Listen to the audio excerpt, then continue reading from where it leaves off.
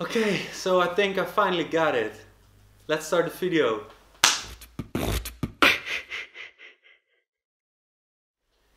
Hey everyone, welcome back to another video. And today's topic is going to be about video light and how to do it yourself. Because I don't have a professional studio or expensive video lights, but I've just made a setup with different kind of lights that I already have. And I want to show you guys how it works and how you can do it yourself too. So let's start the video and yeah, let's start the video. Right here I have my other camera, my Sony, and I'm going to show you how the setup looks. So I've placed my computer in the back right here for some decoration purposes, and right there, that's the light shining from the hall into the living room. Some decoration lights. Then on the keyboard, my desk lamp, the IKEA lamp, how it normally looks. The IKEA lamp taken apart, and then I've put the white part of the reflector in front of it to diffuse the light. So right here is my Canon 70D, and the Rode VideoMic Go on top of candles. Okay, so this is how the living room looks without any light on.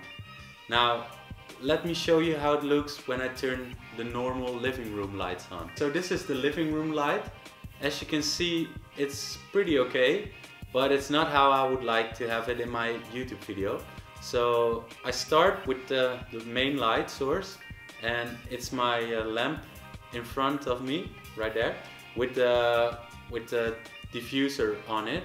So let me turn it on. So you first want to get a light in front of you to aim at your face and put something white in front of it, like the white part of the reflector, or if you have an LED light, bounce it off of the wall if you have a white wall, or a white piece of paper, to make the light go directly to your face, but don't make it too harsh so you don't have a lot of shadows.